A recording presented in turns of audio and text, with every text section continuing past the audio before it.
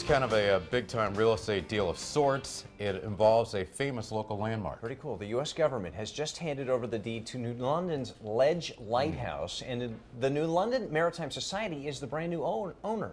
News 8's Tina Detel is live for us in New London tonight at the harbor with more. Tina? You know, this lighthouse is one of the most recognizable features of New London Harbor. And earlier today, we went right out there. We got a close-up look at this lighthouse. Built in 1909, it is now a museum. For those who navigate the waters of the Thames River, this brick and granite lighthouse is quite impressive up close. New London Ledge Light has been guiding sailors for more than a century, and to submariners returning from their long deployments, it is more than a navigational beacon. It's Point Alpha. It's the first thing they see that says, you're safe, you're home. The 58-foot tower is no longer out of reach for those who have only seen it from shore. Project Oceanology provides the ride. It's a great day on the water. During a special ceremony, the General Service Administration looks for responsible communities and stewards who will take good care of these properties.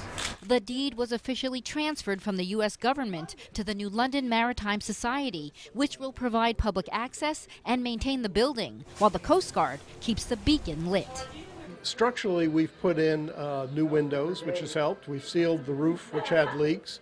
Each of the 11 rooms illustrates the lighthouse's history. Well, they floated a big square box out from Groton, which comes with its own ghost stories. Ernie, the lighthouse keeper, may still keep watch, at least over this panel. We were moving it across the room, and suddenly the light switch turned itself off. And these are very old, clack kind of light switches. The unexplained, and for some, the unexplored. It looks so small and deceiving from shore. You get out here, and it's a huge structure. It's well worth visiting.